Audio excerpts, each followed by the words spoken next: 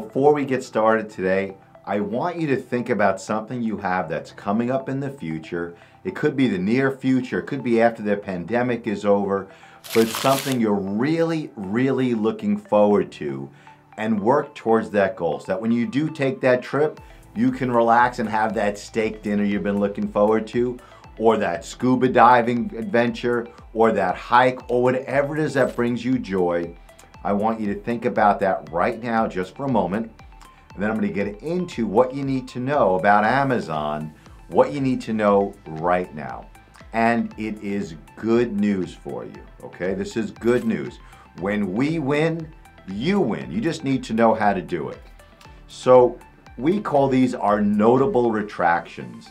These are companies, these are entities that over the last couple of days have agreed to retract their Amazon complaints, their intellectual property right complaints against you.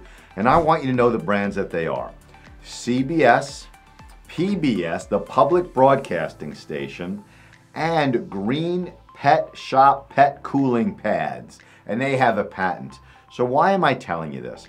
I'm telling you this to make sure that you always have hope, that you know that the opportunities on Amazon are absolutely huge. The obstacles you face are like obstacles in any other business. They are not all encompassing, and Amazon provides you with great opportunities. So even when the biggest companies in the world, like Lego, make IP complaints against you, you are not dead in the water. You have hope. You can accomplish your goals. Also, I want to let you know that Amazon is fine-tuning the retraction system. Years ago, a complainant only needed to send an email to Amazon from the same email address from which the complaint was asserted, saying, "We hereby retract the complaint. We want to take the complaint back," and it was done. Later, Amazon changed that so that the retraction had to say the complaint was made in error. But it still caused problems because sometimes the verbiage was accepted and sometimes it wasn't. Now, Amazon has a form that complainants must use in order to retract their complaints. It hasn't been launched across the board yet, but we expect that it will.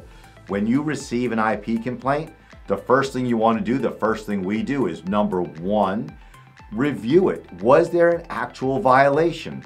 Number two, seek a retraction. Now add to it, make sure the retraction is done in Amazon's form.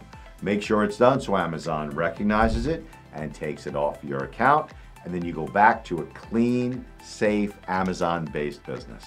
Also, share this video, like the video, and please subscribe to our YouTube channel.